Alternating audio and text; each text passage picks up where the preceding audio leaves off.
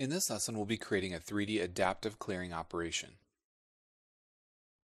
After completing this lesson, you'll be able to create a 3D adaptive toolpath, create an expression for toolpath parameters, and explain the use case for expressions. Let's carry on with the file from our previous example, and let's start by creating a 3D adaptive clearing operation to remove a lot of the stock that we don't need. Our focus is going to be on multi-axis positioning. However, we can't bring a tool and position it off of this face if we have stock that we need to remove first. So we're going to go to our 3D drop-down and select Adaptive Clearing. The tool we want to use is going to be in our Cloud Multi-Axis library, and we're going to start with our 1/2-inch flat 2-flute end mill. We're going to take a look at the geometry section, and we're using the stock contours. So it already knows the size of the stock based on our setup. And it has rest machining, but we can turn that off because we haven't removed anything yet. We could dictate the tool orientation if we want it to come from a different direction, but we're not quite to that point yet, and this one will be coming from our vertical or Z position because ultimately the shape of the part matches that operation.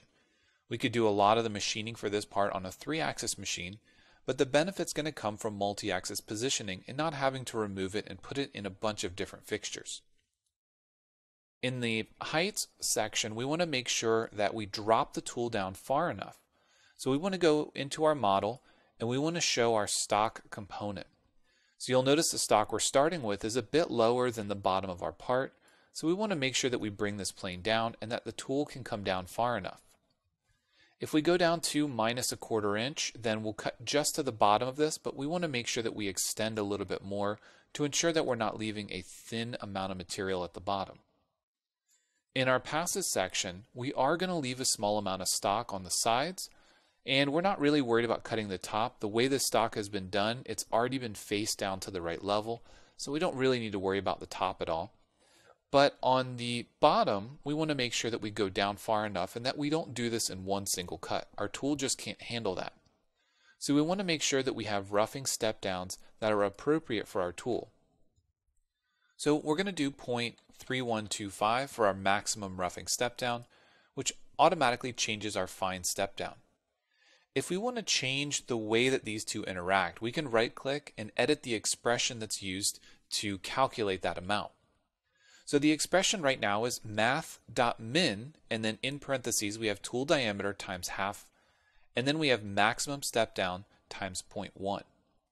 So you'll notice that these parameters can be adjusted. For example, the tool diameter times half takes us down from a 1/2-inch tool to 1/4 inch.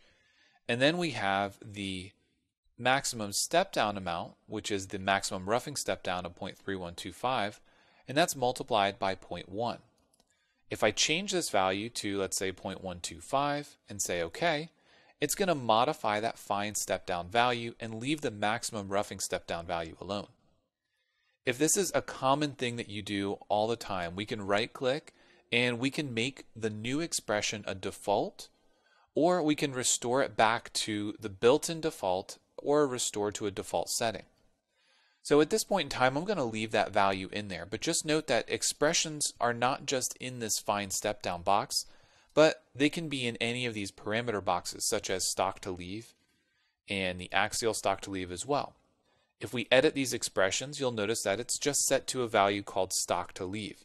But we can modify these parameters and relate them to other things. If you're editing an expression and you right click in here, you'll notice that we don't really have anything. It's just a stock editor. However, if you start typing something that appears inside of the expression list, for example, I start to type stock, you'll notice that we have stock to leave, stock contours, stock X, Y, and Z high and low. And these are all values that we can utilize and parameters that we can link between the different operations. Again, we're not going to get too deep down the edit expressions right now. We just want to focus on the fact that we're creating this 3D adaptive toolpath. From here, we're going to say OK, allow it to create this toolpath, and allow it to remove the bulk of the material from our part.